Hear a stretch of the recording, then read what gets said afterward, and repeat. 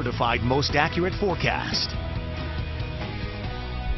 All right, we've got just a few lingering showers back across the area here, and then those are going to get out of here. The real story over the next couple of days, though, weather-wise, the big-time cool-down that's beginning across the area tonight. Let me show you what's happening here, because let's start with the jet stream, because notice we've got this invasion of blue, and whenever that happens, you usually are like to think, or this pretty much corresponds with cooler air moving in, and that's exactly what's happening tonight, and that's what's going to happen into our Thursday. So a big dip going to develop in the jet stream over the next couple of days. That is going to send temperatures below normal for this time of the year. Now, we're talking 50s for highs. It looks like as we go through Thursday, even into Friday, even into Halloween itself, as that dip begins to relax some, it's still going to be a little cool heading into the weekend. However, as we get into next week, we are going to see a significant jump in temperatures. Look what begins to happen with the jet stream. Sunday into Monday. Sunday is the first day of November, and just for a little food for thought here, if you go back to November 1st of 2014,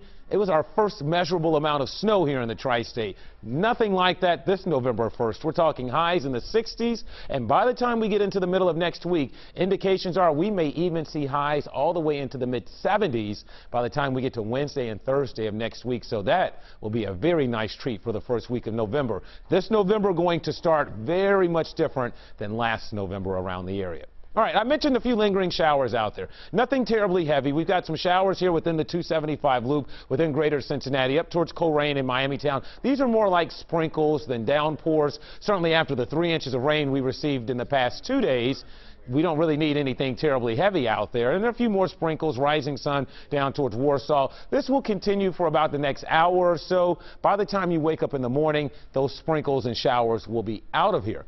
All of that's going to depart with that storm system responsible for all our wet weather, and in its wake, basically, cooler air is going to move in. I do want to point something out, though, to you. Notice this cloud cover racing across Texas and Oklahoma? That is already in advance of the next storm system that's going to move in here just in time for Halloween. More on that here in just a moment.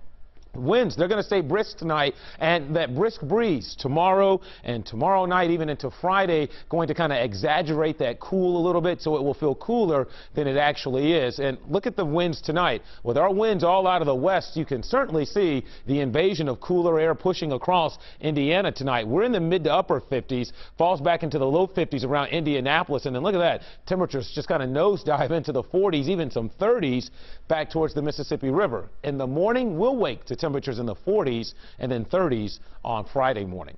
So there's the showers getting out of here. Should be a decent amount of sunshine for tomorrow. There may be a few passing clouds from time to time, but all in all, it looks like a very quiet forecast Thursday and Friday around here on the cool side of things, but altogether no opportunities for rain, it looks like, the next 2 days, and the next opportunity won't get in here until Halloween itself. Halloween still doesn't look terribly wet, but I do think there will be a few showers around the area.